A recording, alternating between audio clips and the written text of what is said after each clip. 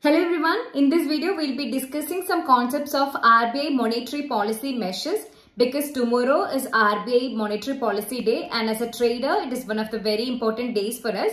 So we have to know some knowledge about this particular day. We have to know that which all measures RBI uses to control inflation and all. Then only we'll be able to take right trade on this particular day. So I'll be discussing some concepts about that in this video. And guys, please watch this video completely, and if you feel to join to my course, I'll give the link in the description. You can subscribe to that. Okay, so now let's watch the video. Okay, now we will discuss how we are going to trade RBI policy. Okay, so how to trade RBI policy. Now guys, before I discuss this, I will give you some basic concepts about various policies. Okay. So first you need to understand the government side is also having certain policies and measures. So RBI is actually part of government. Okay. So if you see government, RBI is actually a part of it. So that is one thing which you need to understand. Now, what's the role of both as well as, government as well as RBI? If you see, one is you need to promote growth and you need to control inflation. So this is what you need to know, and government will always look for promotion of growth. Okay, so government will always look for promotion of growth. RBI will also look for promotion of growth. But for RBI, the prime concern is controlling inflation. And you will see this is the language RBI use always. Maintaining price stability is the fundamental or prime concern when it comes to RBI. So you will see sometimes government and RBI will go contradictory because government want to promote growth all the time and RBI want to control inflation. Now, if you look, what is the contradiction? The reason is if you promote growth, okay, if the growth is high, which means the money supply will be high, very high in the market, because the advantage of the growth will be permeated to each and every section. So it will be distributed, right? So the growth will be distributed and everyone will get advantage. So money supply will be high. When money supply will be high means there's a concept called purchasing power. So when you have more money, your purchasing power will go up. So whether your salary or something was increasing, your purchasing capacity will go up. So you tend to purchase more. That situation is where you will see demand in the economy will be high. So when the demand is high, what will happen automatically? The price will increase. So if you look this, you can understand one thing. If growth increase automatically, the price of items will also increase, and that's what you consider as inflation. So these are inversely proportional. If growth is there, the issue is that along with that, inflation will come. Okay, so when government promote growth, inflation as an offshoot of that. So if you need to control inflation, what you need to do here, you need to control the money supply, or you basically need to control demand. Okay, so if RBI, if their prime objective is inflation, they have to control the demand. Now, how to control the demand? Reduce the money supply. So, how it will work? If you need to control inflation, you need to control the demand. So, how to reduce the demand? You try to reduce the money supply. So, when money supply is reduced, what will happen? Your purchasing power will automatically come down. And with that, the price will come down. As you know, when the purchasing power will come down, what will happen is you will definitely see the demand come down, right? Because you don't have enough purchasing power. When the demand in the economy is less, what will happen? The price will come down, and that's how RBI can control inflation. So if RBI need to control inflation, what RBI need to do? RBI need to focus on reducing money supply. So when RBI reduce money supply, the issue is that it will affect the growth. Okay. How? Because in the economy, money supply is not there. So investment will come down and it will affect the growth. Okay, so if you understood this basics, now let's proceed with what RBI do and what government will do. Okay, now let's see one side what government can do and what on the other side what RBI can do. Government do certain policies which you call as fiscal policy as part of budget. You will see that apart from that also you can see fiscal measures like increase and decrease of tax, etc. This we don't want to discuss as of now. Okay, see, simply increase in tax is not that good, right? Decrease in tax is good. So fiscal policy measures we can discuss separately if you want to, but that's not significant. We'll be focusing on RBI measures. So RBI measure is what you call as monetary policy. Okay. So this is fiscal policy. Government measures are fiscal policy. RBI measures is what you call as monetary policy. Now, what's the focus of monetary policy? Basically to promote growth and also to control inflation. Okay, but since both are contradictory, if you promote growth, inflation will come. RBI will try to promote growth only if inflation is stable.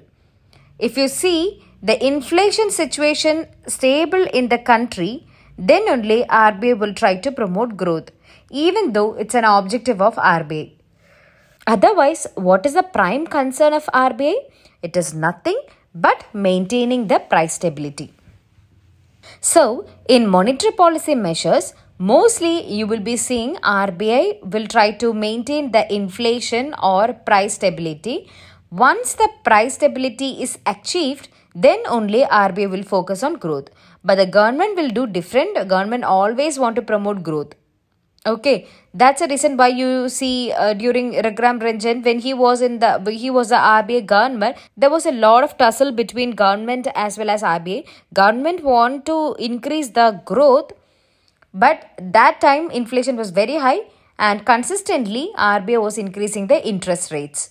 Now, let's look into the monetary policy.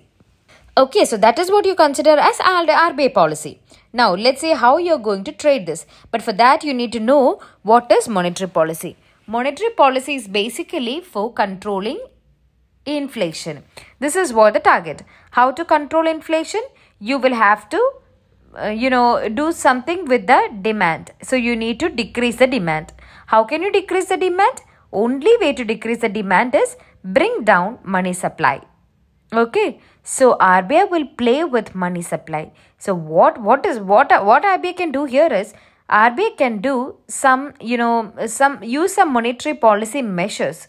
So I will use this word now. There are certain monetary policy measures which is there with RBI. By using that, RBI will control money supply.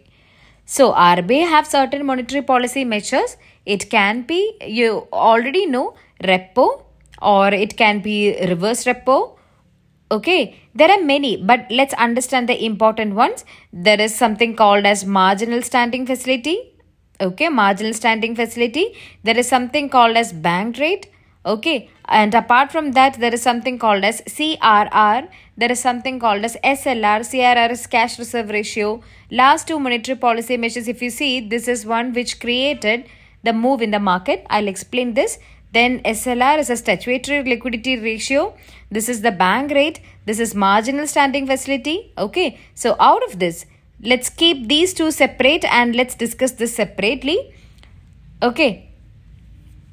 All these rates, all these four rates, repo, reverse repo, marginal standing facility, bank rate, all are actually connected with repo rate.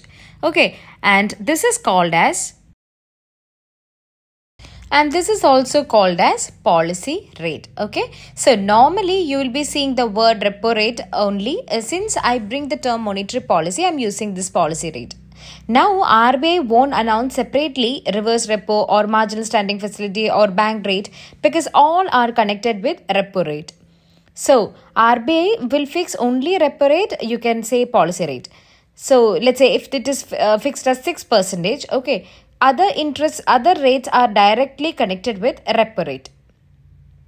So, bank rate, the marginal standing facility, reverse repo, all are actually connected with this. Now let's see how this is going to work. After that, we'll explain CRR and SLR. See guys, CRR is nothing but basically, I'll tell you, CRR is nothing but certain amount of money in cash form. If you see CRR, you need to maintain in cash form with the banks. So the banks have to maintain certain percentage of their total deposit in cash in liquid form. So it can be 4%. Okay. Now what does this mean? This means that out of 100 rupee you got as deposit, you have to keep 4 rupee with yourself. You are not allowed to lend this. So you can lend rest of the amount only. Even from that also there are certain requirements. Let's say there is something called as SLR.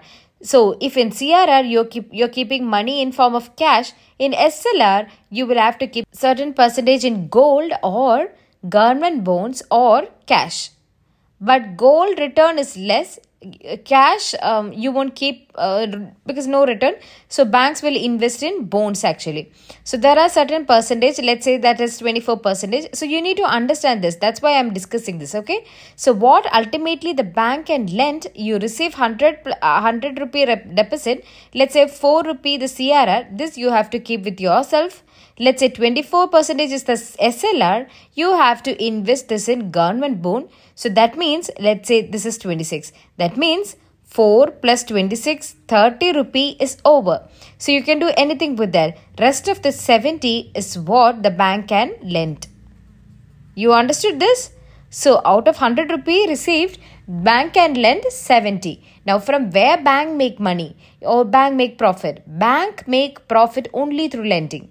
So now think about the situation. The more the bank lend, the more the profit will be. And when you lend, you will get interest. And this is the profit of the bank. From that only banks make profit after the expenses. Expenses means a rent, salary and everything. After that, from the interest only bank make money. From bonds, some return will be there. But from interest only banks make money. Now let's focus on CRR. Let's say CRR is now 4%. It has increased to 5%. So now think about this. How it is going to affect the bank. Earlier, you need to keep 4 rupee out of 100 and you can lend rest of it. But now you need to keep 5 rupee. So what happened? Now when you increase the CRR, let's say CRR has increased. This is what you see in the news. Immediately what you need to understand is initially it was 4 and now it is 5. That means now you need to keep more with the bank so that bank can lend less. Okay, so what happened? Lending capacity of the bank came down when you increase CRR. So it will directly affect the profitability of the bank. So the profitability will be directly affected. So CRR is something which you need to take very seriously. If CRR is increased, what will happen? The profitability will come down and the profit of the bank will come down. So now think about the shareholders. Will they hold it or will they book it? They know that the next quarter when the results are announced, the profit will be less. So that's not a good condition, right? So what will happen? If CRR is increased, the sell-off will happen. This is not good for banks. So what you need to do now in simple terms, if CRR is increased, is what you're seeing, you need to buy put option. So market will come down. Market will come down if CRR is increased. It may not affect Nifty, it will directly affect the banks. The bank stocks will perform very bad because CRR is directly affecting banks. But Repo is different. I'll come to Repo. Okay, Repo will affect Nifty as well as the Bank Nifty or entire market will affect. Here I would say bank stocks will come down. Okay, because CRR is directly connected with banks. I repeat, Repo can impact the market, Nifty as well as Bank Nifty, but all sectors. But CRR will directly affect the banks as it will reduce the lending capacity of the banks and it will affect the profitability of the banks. Okay, so same is the case with, now, why RBI is increasing the CRR? Because if CRR is increased, bank will lend less. So automatically money supply will come down in the market. When money supply come down, the purchasing power will come down in the market because bank is lending less. So what will happen? The demand will come down in the market. So how the inflation is controlled? By controlling the demand. So by increasing CRR also, you can control inflation. Now if you see, you are seeing the opposite. Now RBI saying that inflation is stable, so let's reduce CRR. Instead of increasing, if CRR is reduced, it is bullish and it's a very good sign. But increasing CRR, not good, bearish. Reducing CRR is good for the banks. Why? Now bank can lend more and the lending capacity will increase. If banks can lend more, the interest income will be more and profitability will be more. So what will happen in the market? What's the impact? Impact will be inflation will be higher. But let's don't discuss about that. Okay. So this is about CRR. Now SLR also is the same. Let's say now it is 24. If it is increased to 25, you have to keep more in terms of government bonds. So what will happen? Same issue will happen. Lending capacity comes down if SLR is increased. So what will happen? Profit of the banks will come down. So this is not good. This is bearish. So, okay, same as a case. I'm not repeating the same. Lending capacity will come down. So it is affecting the profit. So market is bearish. You have to buy put option or sell call option. So I'll repeat once again. CRR increase, CRR decrease. CRR increase means it's bad. Why? Because bank's profit will come down. Okay, so what you need to do, market is bearish, take bearish trade either by put option or sell option. Or sell call option. Now CRR is reducing, it is good for banks. Why? Bank's profit can increase. So it is bullish. So you can take either buy call or sell put. You need to take a bullish trade. Same is the case with SLR. SLR increase, it is bad.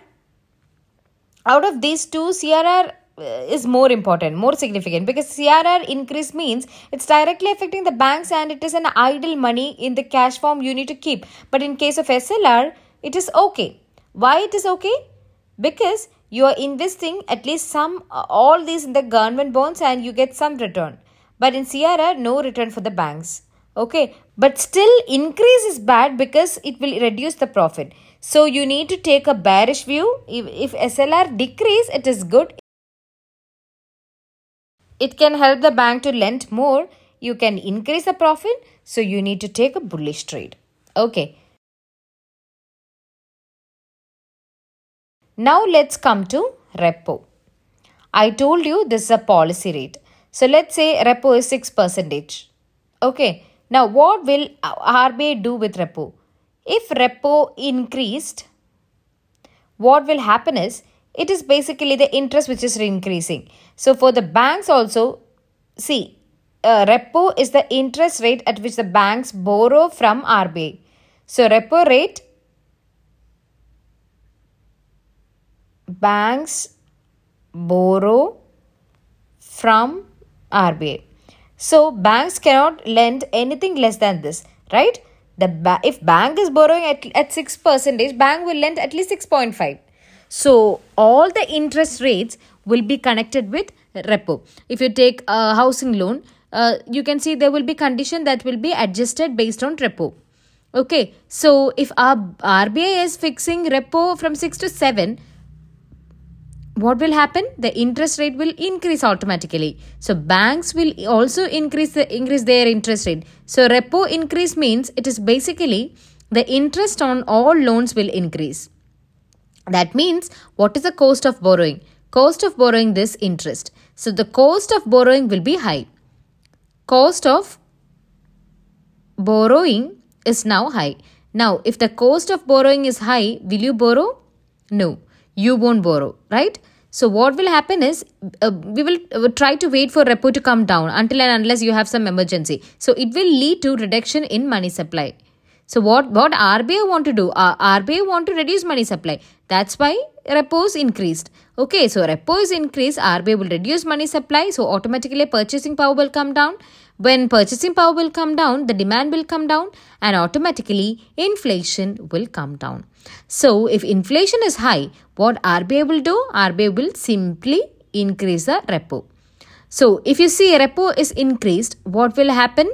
Inflation situation is bad. To reduce inflation, only RBI is doing that. But what is the issue then? Issue is that it will affect the growth. Why it is affecting the growth? The investment is not coming because the cost of borrowing is high. People cannot borrow. People cannot invest. The firms cannot borrow. Firms cannot invest. Companies cannot borrow. They cannot invest. So money supply is anyway less. So since purchasing power is less, people are not buying also. You are not investing. Your production is coming down. So automatically growth will be affected, and you will in the terms of GDP will be reducing. That is the reason why when repo is increased, it is not good for the market.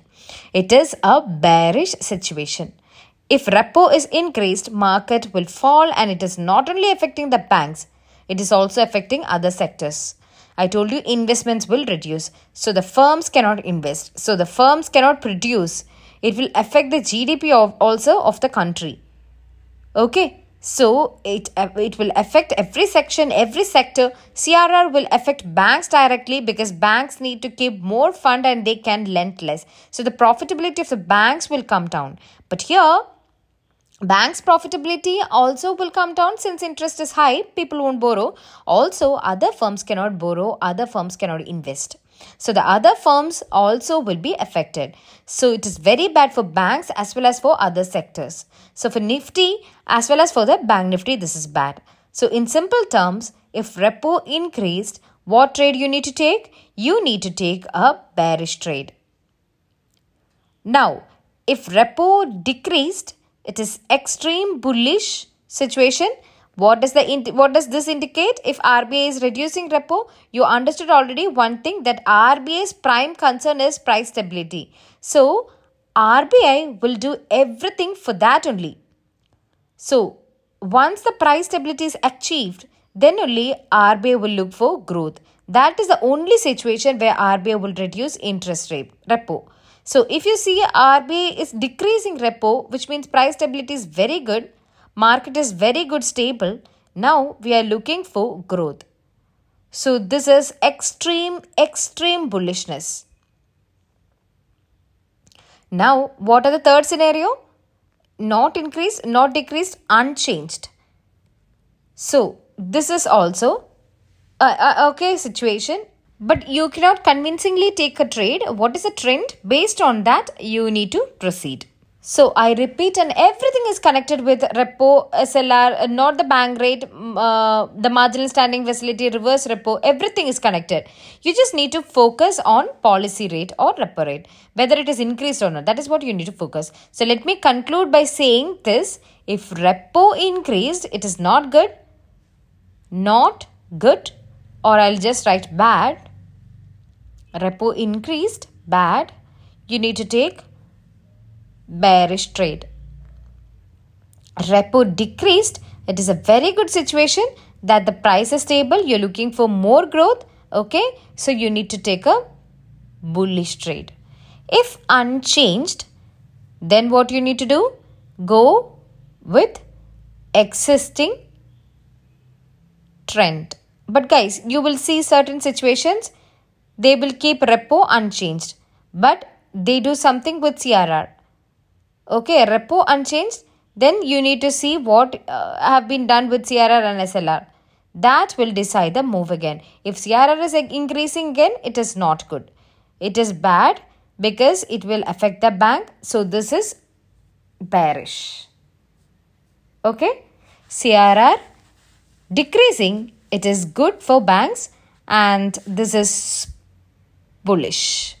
Same is the case with SLR. I'll just write it here.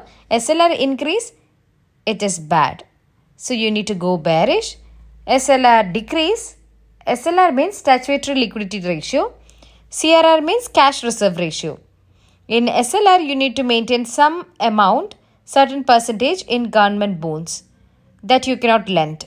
In CRR, you need to maintain certain amount in the form of cash, which you cannot lend. It's a dead money. Banks cannot make any return with CRR.